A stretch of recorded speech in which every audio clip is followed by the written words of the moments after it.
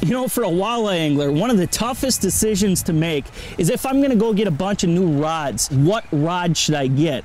And Bass Pro has really helped the angler out over the last few years with that Walleye Angler Signature Series line of rods.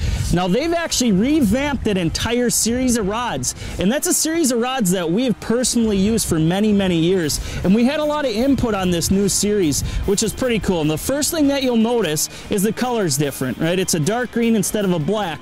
But that's really minor details, I guess, when I'm looking at a rod. What I see here is with the spinning rods, and these are available all the way from 5'9" up to 7 feet in length. But these rods in construction have what's called carbon coil technology. And basically what that's done is it's made all these rods stronger and lighter. And when you're talking light, that's something that's very important, because if I'm vertical jigging in a river with a 1/2 ounce jig all day long, it's nice to have a nice light rod in your hand.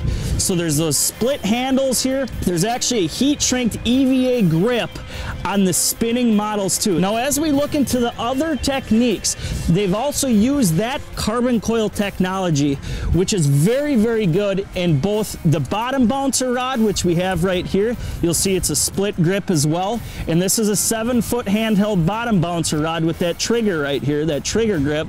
And I'll use that for pulling slow death, pulling spinners on bottom bouncers, a lot of different things. But the first thing that I noticed when I grabbed this rod is just truly how light it is. And then we go up into basically one of the most popular rods for walleyes, and that's your trolling setups. You'll see you have the telescoping models that you've always had in that walleye angler line.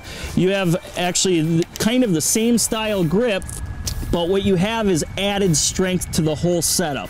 So when you're looking at rods, it's just as easy to decide on what rod I need to go with if I'm a troller, a jigger, or a bottom bouncer fisherman.